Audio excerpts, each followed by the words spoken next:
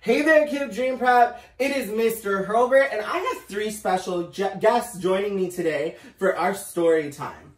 I have my dog, Kaya, my other dog, Roland, in the front right here, and my newest dog, Benji.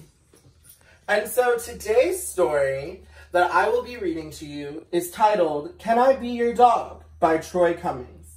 The reason why I chose this story is I was inspired by Benji's story of him wandering around the neighborhood and finally finding a home at my house. And I'm so happy that we've had Benji join our family. Dear people at Yellow House, woof! Can I be your dog? I'm potty trained and I have my own squeaky bone. Also, I love to play. I see you have a cat, but I'm willing to work with you. Who's a good dog? I am. Sincerely, Arfie. P.S. I know every house on Butternut Street, but I asked you first. Dear Arfie, we're so sorry, but you cannot be our dog. Our cat is, allergic. Good luck in your search, the Honeywells. Dear Butcher Lady, can I be your dog? I think your butcher shop would be a great place for a puppy like me. I could keep the floor nice and clean. Arfie. Look, pal, I've got a bone to pick with you. Last time I let a dog into my shop, a dozen meatballs went missing. Sorry, but there's no way I'm taking in a pooch. Veronica Shank, Butcher. P.S. No hard feelings. Enjoy these dried giblets, and good luck finding a home. Nom, nom, nom.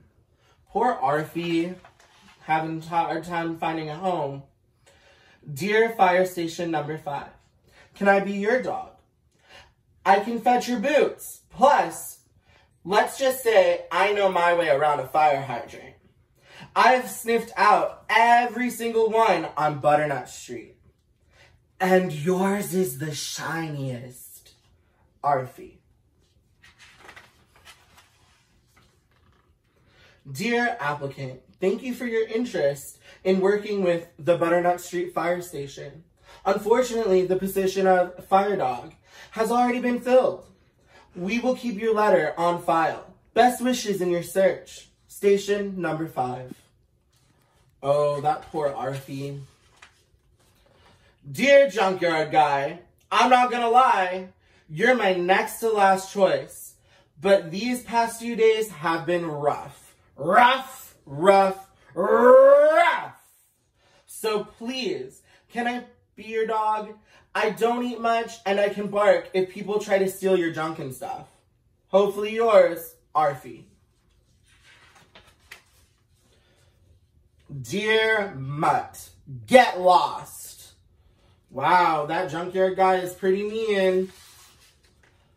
Dear last house on Butternut Street, can I be your dog? I see that your yard is full of weeds, and your windows are broken, and there's a funny smell. But I'm not picky, just lonely. Arfie.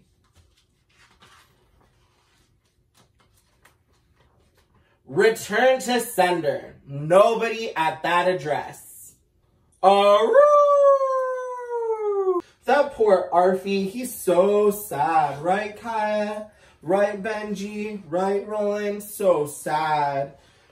He's got to stay in his wet little box in the alley.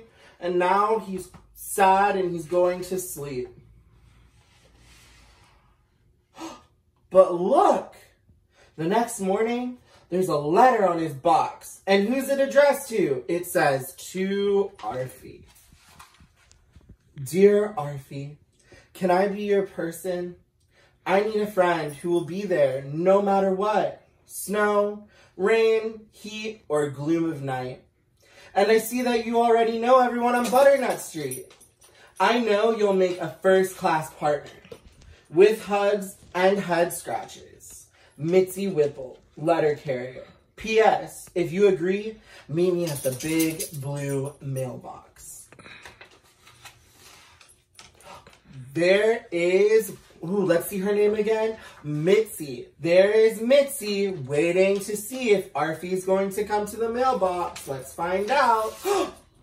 And look, there he is running to her. Aww. Dear Mitzi, you know what? My tail has been wagging ever since I got your note. My answer is yes. Truly yours, Arfie. P.S. Woof. Scratch, scratch. The end. Wow, that was an awesome story, wasn't it? I hope you guys enjoyed it. And Benji, did you enjoy it? Yeah, you enjoyed our story? What about you, Kaya? You enjoyed it? What about you, Roland? You enjoyed our story? Oh, very good. Well, bye-bye for now, Kid Dream Prep. See y'all later.